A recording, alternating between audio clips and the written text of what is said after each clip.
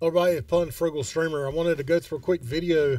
Big news came out today from OBS Studio. They have released the release candidate for version 25 that is out for testing for everybody. So I wanted to go through a few of the changes and show you what they've added to OBS to make it even greater than it already is. So let's go ahead and get into the video. But first, if you want to hit me up on my social media sites, you can check me out at twitch.tv/The Frugal Streamer YT when I live stream, mostly during the weekends. You can hit me up on Twitter at Frugal_Streamer. That's where I post a lot of news and updates based on videos and what I'll be working on here in the future. You can also hit me up on Facebook and Instagram, The Frugal Streamer. So make sure you check those out. Now, let's get into the video. All right, so we're going to go through full patch notes. And there are some things I'm just not going to be able to show you that we will talk about. But most of the stuff I will also provide just a clip on showing you how each thing works. All right, so let's go ahead and get into the notes. I will be reading directly from the notes themselves, as there are a lot of them and they're pretty extensive. Okay, so the first thing that they talk about is the ability now to capture Vulcan-based games. So now there is a hook for Vulcan Capture inside of OBS Studio. So just like your game capture would work on normal DirectX games, we now have the ability to capture Vulcan. Now they say that there is currently some issues with Rainbow Six Siege. They've addressed it with the developers, and they are hoping the developers can patch Rainbow Six so that there's no issues with the hooking of that game. But it may work for some people, may not work for others. All right, so the next thing is the ability to capture Windows. So we've had Windows capture for a while, but you really weren't able to capture browser-based Windows and any Microsoft Store UWP programs. Well, now you can. So you have a few different options available that you can select. I would recommend leaving it in auto, because if you have a UWP program, it will automatically select that new method. Because it's the best option. The downside to this new method is that there's possibility of cursor lag, and as you see here, the highlighted yellow border around the capture window in your preview. The good thing is that's not broadcasted out, so you're the only one that really sees it. Okay, so something I cannot show you, but they have added, is a new browser plugin for Linux-based systems. All right, so the next thing is something I really like. One of the best features in this build, I believe, is importing scene collections. So if you are a Streamlabs OBS user, or you use XSplit, these are the two main softwares that are supported right now for this build. But if you're one of those and you want to import your scene collections, all your overlays, all your settings, all your different sources into OBS Studio, well, this is what you want to do. So it's easy to do. You just go to Scene Collections, select Import. It'll give you a window. It'll ask you a question. Do you want OBS to search your PC for available files? Say yes. And when you do that, it'll give you a display of all the files available. And you go and scroll through, pick the one you want, import it, and it will bring all of your source files, all of your settings over into OBS Studio. Now, if your settings are different in OBS Studio, which in the case of this clip that I'm showing you, mine were, you're going to have to adjust size and everything else, but it's easy to do and it doesn't take long at all. And I know a lot of people are wanting to be able to, bring their overlays and everything over from Streamlabs OBS into OBS Studio. This now gives you that ability, which is really cool. All right, so the next thing is media source hotkeys. So they basically added some hotkeys to allow control of playback, your stop, start, playback, and restart. So you can just go ahead and add keys. I think with the intention for future is to actually add buttons in the interface. But for right now, they just have hotkeys available. Now the next thing, and this is another really cool feature that I can see helping a lot of people setting up their scenes here in the future, is the ability to drag and drop URLs to create browser sources. So this is a website demo that they have set up just to show you how this works. But what they're trying to do, and I think will be really good, is for companies like Nerd or Die that makes these overlays, overlay packs, scene collections, all that stuff for your broadcast software.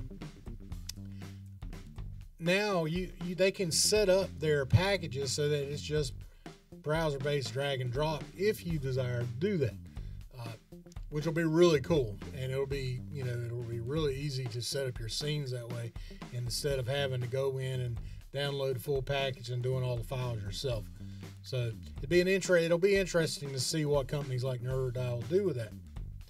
The next thing, which I think is really cool too, is they've added a TBar to studio mode. So you go into studio mode and you have this TBar in the middle of your preview and your program screen, and this will fade from your preview to program, and then it'll set up for your next screen once you have it all the way to the right. You could also kind of put it in the middle if you kind of want both the program and preview showing in your program at the same time. This is something that's been used in the video industry for a long time. It's been on video mixers forever, and other softwares have actually had this, like vMix. So finally, you kind of see where OBS is trying to go.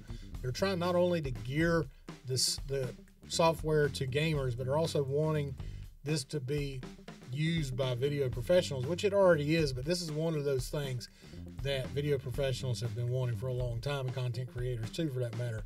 So the TBar is now available, and it works great. It will not work for stinger transitions and cuts, though, just for fades. All right, the next thing, this is something I really can't show you how it works because there's not really full support yet for this in OBS, but it's called SRT, which is Secure Reliable Transport. Okay, so Secure Reliable Transport, or SRT, is sort of like NDI. The only difference between the two, well, there's a lot of differences. As for instance, you don't make a source yet, anyway. But right now, OBS, I'll tell you what OBS does for it. Is OBS has the ability now, you can send out a stream to wherever.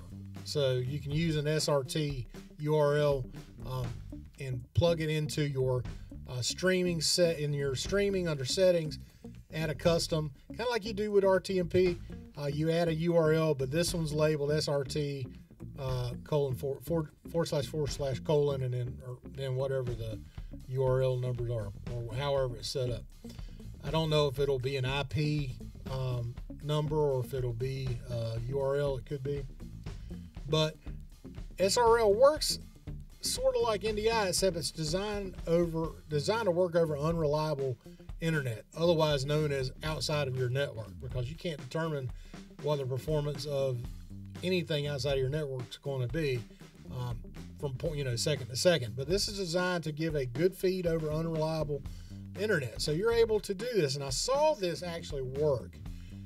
vMix did a live podcast here recently where they showed how this works. They set up a webcam inside of a hotel in Tokyo or somewhere in Japan, and then they fed the feed to the producer of the podcast who was in Australia, and it looked great. It was actually really good. It was it's compressed, but it's still a good quality feed, and it was a 1080p. So I mean, for what it was, it looked pretty good. So expect to see more in the future. This is another thing where OBS is kind of pointing toward professional type broadcasters and podcasters and things like that. And this can be used in things like esports and that sort of thing. And I mean, hey, if you want somebody to stream with you and they're a state away and you want to put them in your stream, might be a good way to do it. So we'll see. But right now, the only thing you can do is you can send a stream out. You can't actually receive a stream yet, but I'm sure we'll see more of that here in the future. All right, so the next thing is in Ceaseless. Now, instead of just seeing text and being able to select the text in your scenes list, they've added the ability to shift that to a grid button. So you can actually have buttons for each of your scenes that you can select instead of just your text. It's personal preference, either one. But it's pretty neat. They have also added the ability, and this is something I like, is they've added the ability to lock your volume values on your audio mixer, which is really great. It's simple to do, and it'll keep you from inadvertently changing your volume, which is something I have done on occasion. The next thing they've done is and this is just an aesthetic, is they've added source icons to your UI and to the list when you bring up the list, which is really nice. So it kind of gives a different, shows you your different icons based on your source type, which is cool. Another thing they have added is support for cube LUT files in the LUT filter. Okay, so I don't have any downloaded, and to be honest with you, I don't really use LUTs that much while I'm streaming, but they are available now, cube-based LUT filters, which are supposedly better than the ping-based ones.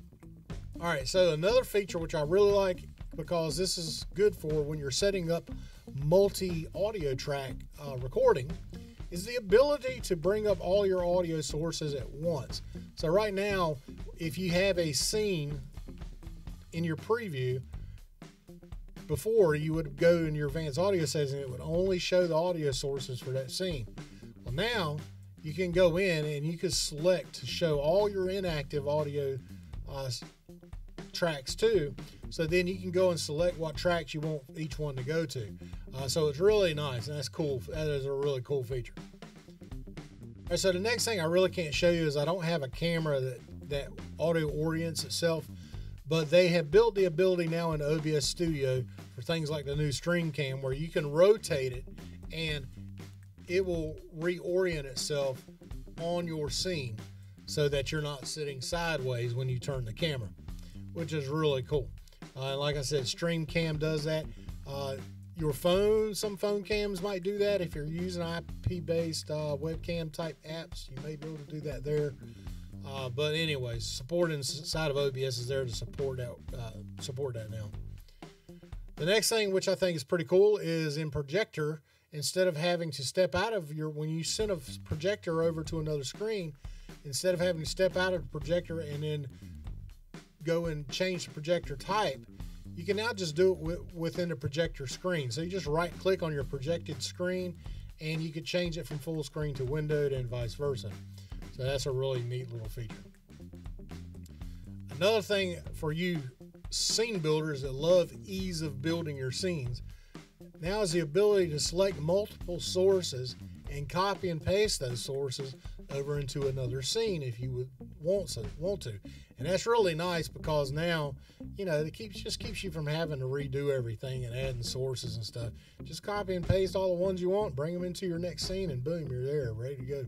They've also added the option to enable and disable Better Twitch TV and FrankenZ chat extensions to your Twitch account stream section. So now you have those available in your chat window, which is nice to have.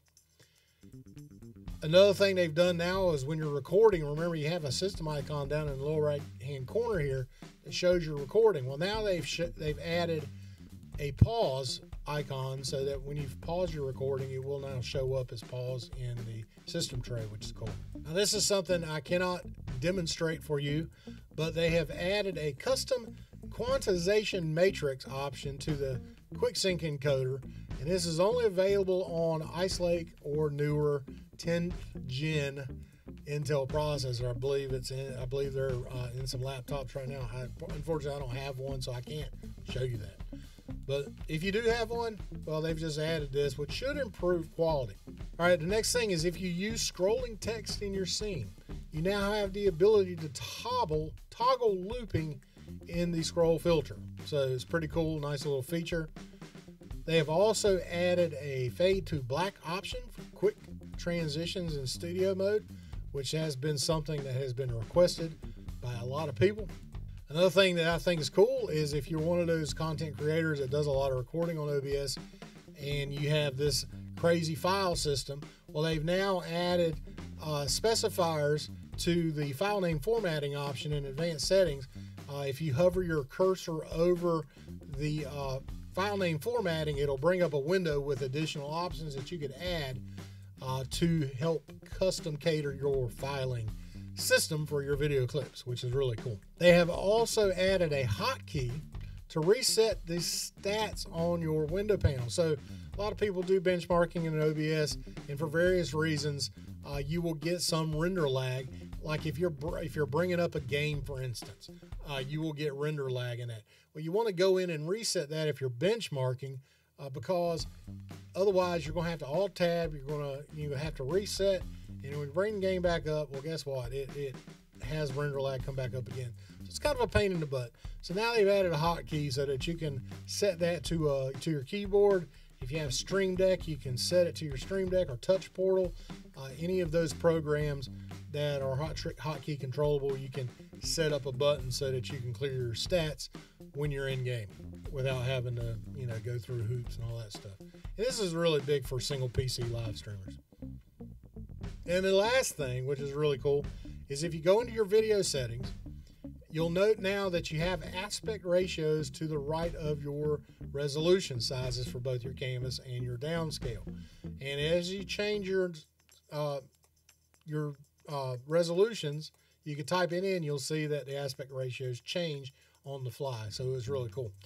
And that's really all the new features that they have added to OBS Studio. And of course, there's some big ones in there that I think a lot of people will use a lot. I think, to me, the scene collection importation is really the one that stands out to me. And if you're a gamer that plays Vulcan games like Doom, I know Doom Eternal's coming out. That'll be a big one.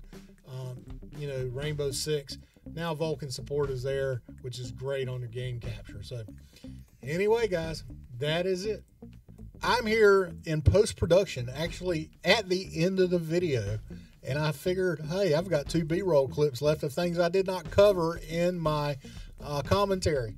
So here I am, new shirt, maybe a little rougher looking, I don't know.